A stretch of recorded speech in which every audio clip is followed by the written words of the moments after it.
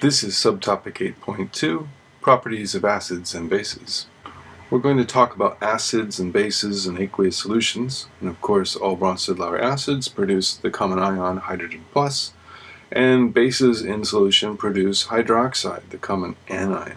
These acid-base reactions all neutralize each other to produce water. Now the bases that dissolve in water, soluble bases, are called alkalis, and the alkalis form OH in solution.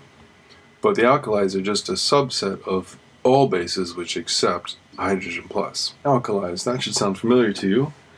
That, of course, is a group in the periodic table. The left-hand group, actually hydrogen doesn't count as an alkali even though we put it in the far left column because it just has one electron in its outer shell. We need a couple terms here before we get into this. First, dissociation and ionization are used interchangeably because when an acid dissociates, it breaks apart, the hydrogen ion leaves the acid. This, of course, always makes ionization, well, at least inside an aqueous solution. And the hydrogen, of course, is the cation. What's left behind will be an anion. To illustrate the point, we have hydrochloric acid. Hydrochloric acid is a strong acid. It really wants to dissociate. And when it does, it makes two ions, ionization. Indicators are what we use to recognize acidic and basic solutions. They change color reversibly according to the concentration of hydrogen ions in the solution. Individually, they're not very good at distinguishing acid or base strength. They just tell us whether it is an acid or a base. There's some examples here. Litmus, which is the most famous one, hence the expression litmus test.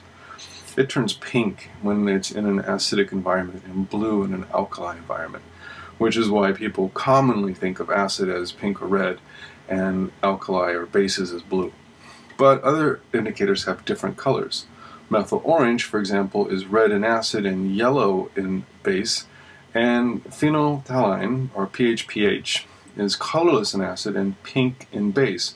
And you should remember this from the very first acid-base titration we did with hydrochloric acid and sodium hydroxide. Universal indicator is what we get when we mix a whole bunch of different indicators. And this is great because then we can see the strength of an acid or base. In fact, in this picture here, it's all actually the same blend of universal indicator because each test tube has a different strength acid or base environment, the strongest acid being on the far left and the strongest base being on the far right. We're going to talk about three classes of reactions. Acid and a metal make salt and hydrogen gas. Acid and a base make salt and water. An acid and a carbonate make salt, water, and carbon dioxide. First we'll look at when we mix an acid and a metal, and we're going to get salt and hydrogen gas. The first example is hydrochloric acid with zinc, which makes zinc chloride and hydrogen gas. We can also do this with sulfuric acid and iron, and acetic acid and magnesium. Now acetic acid is also called ethanoic acid. We can see that if we write ionic equations, we can simplify the reaction. Here we've got our hydrochloric acid and zinc again. And we can write it out as an ionic equation where we break everything apart. And there's the two hydrogen ions and the two chloride ions plus zinc, which is neutral by itself, forming zinc 2 plus ion and two chloride 1 minus ions, which is why they stick together and make zinc chloride, and hydrogen gas. And you'll see that the common ions, chloride ion is the same on left and right, so they cancel each other out. And we get a simpler equation. Hydrogen ions plus zinc gives zinc plus and hydrogen gas. We can see that the same logic applies to our other two examples, and they simplify to basically the acid plus the metal gives the metal ion plus hydrogen gas. We're also going to look at acid and base make salt and water, which is just like our very first lab where we took hydrochloric acid and sodium hydroxide, which makes salt and water. Of course, salt, NaCl, that we eat on our food, is an example of a salt, the class of chemicals, which is what you get when the leftover parts of an acid and base, after they dissociate, they come together and stick together again, when you've got a metal, that is. And sodium here is the metal, which would form a cation after the sodium hydroxide dissociates, and that'll stick together with a chloride ion that forms after the hydrochloric acid dissociates. The same thing here happens with nitric acid and ammonium hydroxide. And then here we have acetic or ethanoic acid again with copper oxide.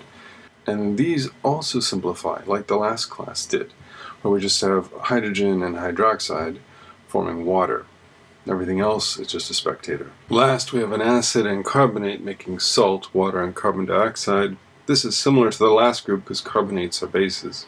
For example, hydrochloric acid and calcium carbonate making calcium chloride, the salt, and water and carbon dioxide. You can do the same thing with sulfuric acid and sodium carbonate, or acetic acid and potassium bicarbonate. Now, if you look at these, for example, the middle one, there is SO4 on both sides of the equation. There's also sodium, Na2, on both sides. So these are going to be common ions, and if we write the ionic equations, they'll cancel out. The pattern will apply to all three of these, and it's really just hydrogen plus carbonate makes water and carbon dioxide. Everything else that we saw in there is what we call spectator ions. The end. Thank you.